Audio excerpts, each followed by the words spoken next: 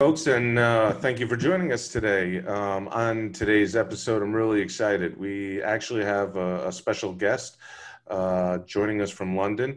My name's Alex Mascioli, and I'm here with my co-host, Ryan Gorman. And today we have Danish Chaudhry. Danish is head of Bitcoin.com exchange. They're a new exchange recently launched as of last year. And we brought him on really just to kind of talk to him about how the retail side of the crypto trading market is going, how they're seeing traction, and how this volatility is treating them. So thank you for joining us, Danish. Pleasure to have you. Thanks, guys. Thanks for having me. Extra yeah, points absolutely. for my name properly. Yeah, just to get conflicts out of the way, I actually know Danish. I consider him a friend, and I sometimes don't pronounce his name properly. But on purpose, just so it suits my ease. But Danish, why don't you tell us a little bit about your background, about Bitcoin.com exchange background, how you guys came to be and launch, and what new products or what visions do you and Roger Ver have moving forward with this? Cool. So a little bit of background to myself. I come from a traditional finance industry, so been around more on the buy side, around the asset management industry. Was a company called BlackRock, doing tiny small company. Yeah. I always say tiny company or a company called BlackRock because when I started, it was like 800 people or 1,000 people. By the time I left, it was like 16,000 people. So it went from nothing in assets to 6 trillion in assets. So was on the fundamental equity and multi-asset side over there. Got bored. Had a couple of startups, sold those, was a VC, and then, as with everyone, kind of got into the blockchain space like 2 or 3 years ago. I'd always been involved since 2012. I think my first purchase was around 2012. Oh, wow. So really early. Yeah. So how you're obviously being in a market, so you get curious, like, oh, hey, what's this secondary asset that's being traded? Which was just like numbers on a screen at the time. And by the way, were you doing it on Mount Gox or how was that going? Well, actually, my original purchase was used to have like 5 different hops, using like SnapSwap and a few other things. You can go to like GateHub, and then they'll like deliver you. You'd start off with $100, and like you'll get Bitcoin worth $80 sort of thing, because like there's so much in between sort of thing. And it was mostly because I was just curious what the Silk Road is. So we logged on, and there's like this B number that kind of showed up, which changed every day, but the dollar amount stayed the same. So like, for example, something was $10, but your Bitcoin value changed up and down. So you're always like, what is this number sort of thing? Yeah, my first purchase was around 60 cents and went up to $1.50, and then you're like, oh, this is great. And then it dumps to like 30 cents. You're like, this is a scam. And then you jump it all.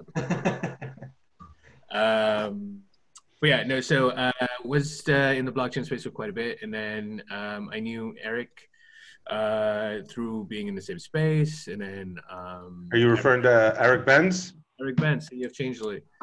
I'd always been a supporter of Bitcoin Cash, and got to talking to the team and Roger and the rest of Bitcoin.com, and they were at that time thinking of like launching an exchange.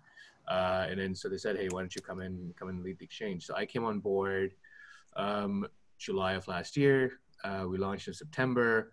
So it's a basic spot exchange right now. It's very Bitcoin Cash. We have Bitcoin Cash markets. Not a lot of exchanges do, so that's like kind of one of our advantages. We also tend to promote projects that are based off of Simple Ledger protocol. So Bitcoin Cash has its own protocol called SLP. It's simpleledger.cash, I think that's the website. And it's our own protocol that's compatible with the Bitcoin.com wallet, and so forth, so on and so forth. It's a lot faster, quicker, etc. And so it's like perfect for using tokens for payments and that sort of thing. We also have a stable coin that we just launched on it and launched on the exchange. So on the exchange, we tend to promote those projects as well. So give them space to kind of list and, work with the community and offer the community tokens. What stable coin did you guys recently launch? It's called Honest Coin. It's a US dollar backed coin. HUSD essentially. Sure. Okay. Given the volatility of last month, stablecoins are the way to go, kind of thing, right? So people can hedge very easily. So we launched that, and then we're bringing about some new features over the next couple of months. As with most exchanges, we're going to have our own token platform to help projects bring to fruition, what they've been working on. Kind of offer the tokens to the market. So our own launch pad of sorts, and then obviously give people the ability to take advantage of the volatility in the market by leveraging themselves. So we'll introduce our margin trading side of things, and then we have we have a few new products in the market in the works as well, which might launch this month. So we're thinking of introducing some tokens. So some tokens that give people leverage or access to a basket of currencies. So kind of saying a 2x inverse BTC return or BCH return, or a token that represents a basket of staked tokens, and so on and so forth. So giving people the option to do that rather than going out and procuring the underlying assets. That's really cool. This all sound like great products that you're soon to be launching. You mentioned volatility, and last month it was really high, right? And that will lead to higher trading volumes. A recent report showed that 22 exchanges tracked by the block experienced an uptick of about 61%. Did you experience a similar uptick at Bitcoin.com? Yeah, it was actually pretty great. We doubled our volume compared to February. Mainly because of the volatility, like we just saw wild swings all over the place. And so we did see our net withdrawals were higher than deposits.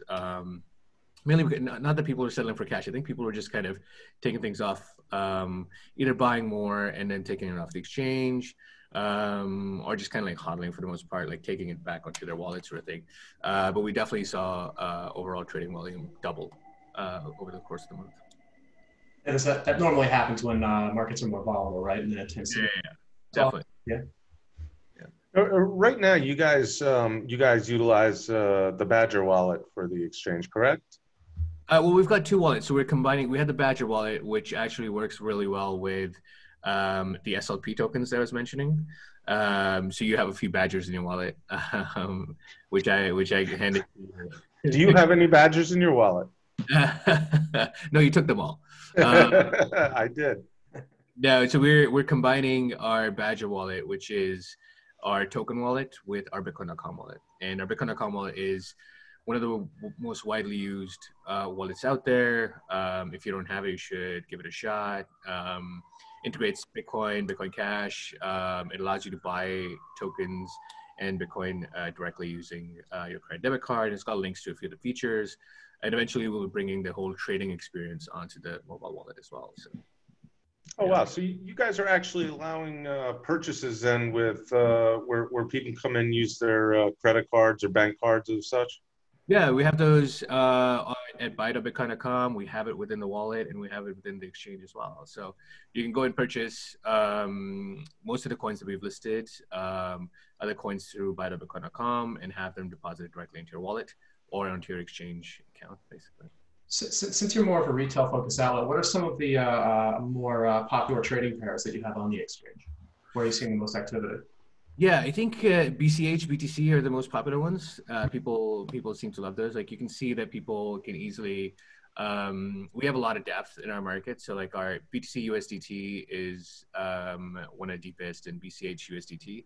And then those two assets against the various stablecoins that we've introduced are some of the most popular market. So far, SLP coins are very popular as well. So we've got Spice token, it's called Spice token. It's got a little chili pepper as its logo, but it's a very popular community-focused and community-built token that people can even tip on Telegram. So in Telegram rooms, you can see people tipping to the Spice, who can then extract it and trade it. So it's kind of like got this really cool, cross functionality sort of thing. Which you normally don't get to see with most tokens. So those are some of our most popular coins. Cool.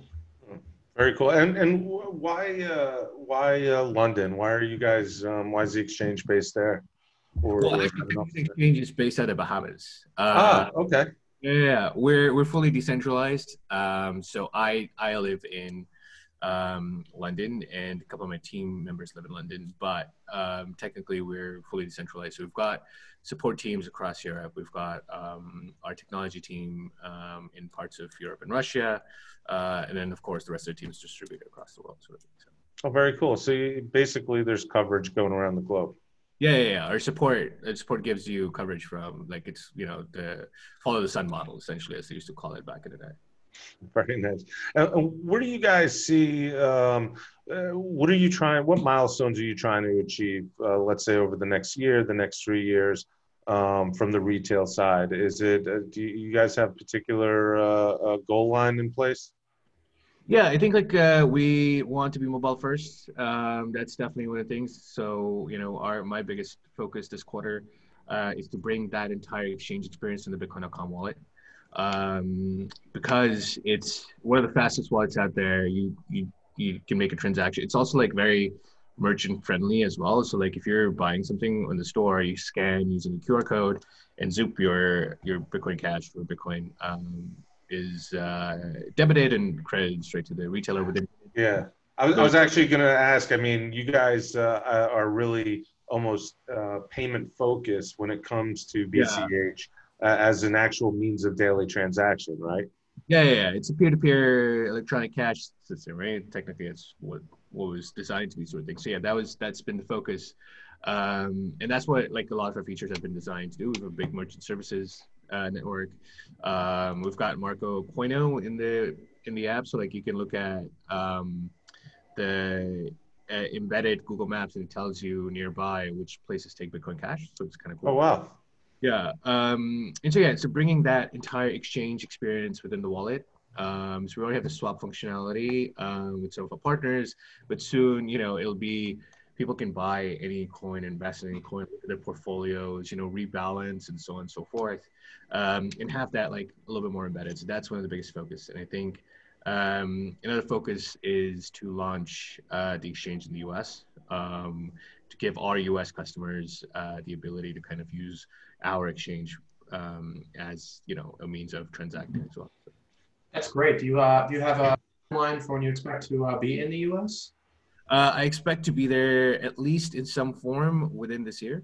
I'm hoping there are a few partners we're speaking to, looking at various states where we can kind of launch, and I think by the end of 2021 we should definitely be established in the US. At least in one state at minimum, sort of thing. So that'd be great. Yeah, excellent. Yeah. I noticed you also have cloud mining and like a mining pool on the Bitcoin.com. Can you tell us a little bit about that? Yeah, we have partners that have mining pools that we kind of help aggregate, and then people can go and share and start mining on them themselves, and kind of like for a low fee, you can become your own miner, sort of thing, which is very exciting. So we kind of encourage people to take part in that, so part of the ecosystem as well. So just kind of lowering the barrier to entry versus basically just giving people like access to the fact that, hey, you've heard of mining, you know what mining is, why don't you give it a shot with just like a few clicks of a button, set up an account, and all of a sudden you're on your way, sort of thing. So is that like the traditional mining pool where you come in and you're buying like a fraction of the energy usage for a certain amount of return? You're buying computing power and server space, and energy for the most part. You get a share off whatever you're contributing to it in monetary terms. You get a share of it, and then that's your mining return essentially. Very cool. Yeah. Well, any chance you could tell us where people can find you, Danish? Your Twitter, your website.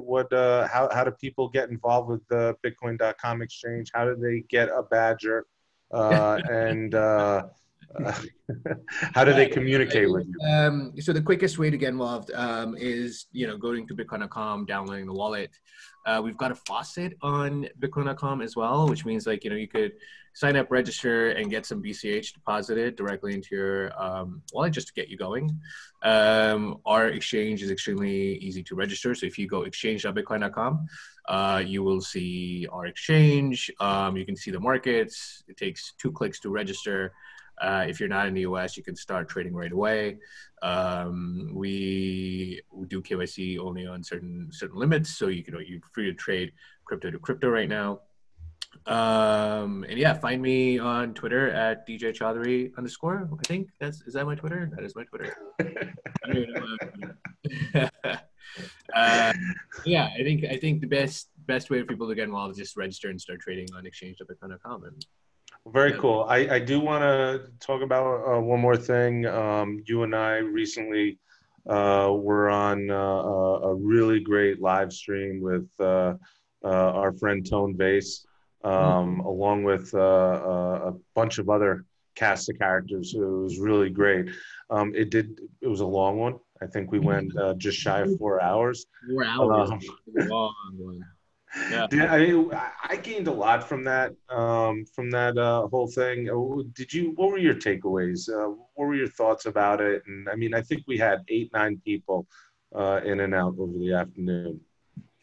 Yeah, it was Simon Dixon, John Nigerian, yourself. Who else was there? It was Evan Fang from Tapestry Capital. Yeah, he was there.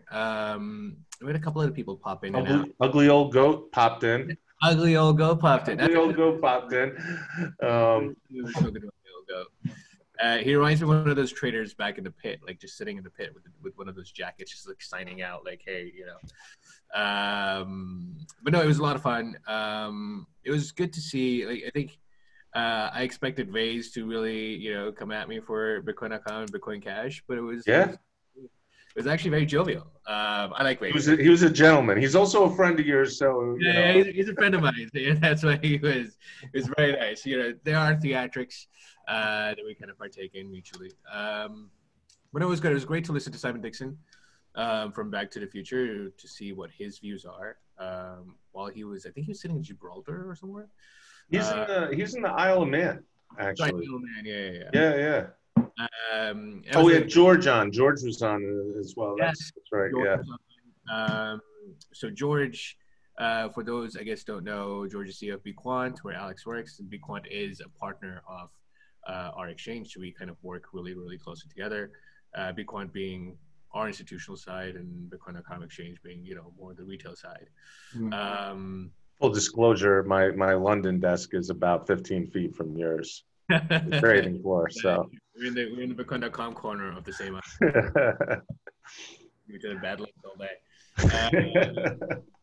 But no, it was good. See George as well, and then obviously John Nigerian. That was a lot of fun. And who was it from Vanek? Gabor Gerbax. Yeah, Gabor. Yeah. Can't believe I forgot about him. Because you always wonder about these ETFs, and you don't really. There's a lot of speculation in the secondary market that goes on, but this was kind of cool. Actually chat to Gabor about what I think the first 45 minutes was just drilling Gabor on the Vanek ETF. Oh my gosh, he was put under the ETF gun.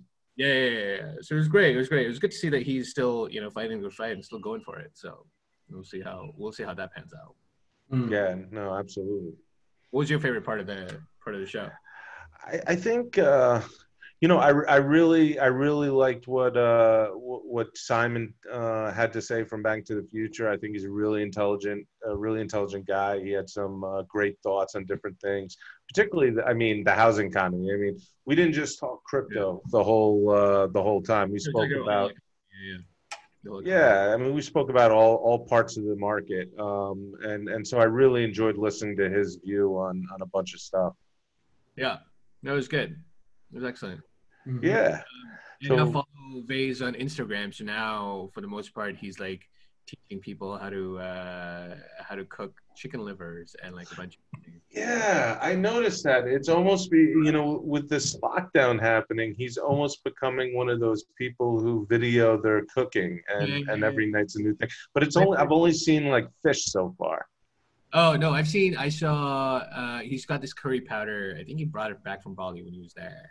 He was making curries, but he had the first live was him doing chicken livers with like eggs, and then I think it was fish with eggs. And so yeah, he's that person.